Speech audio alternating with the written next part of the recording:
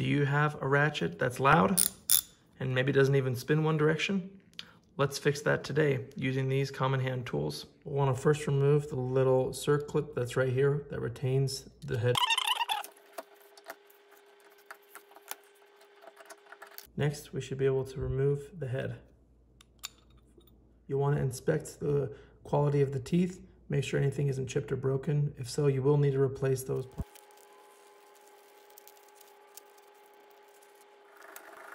Now coat everything with the lubrication of your choice. I'm going to use Super Lube. Everything I'm using in this video linked in the description box below. Use your pick for those hard to reach places. Now insert the circ ring.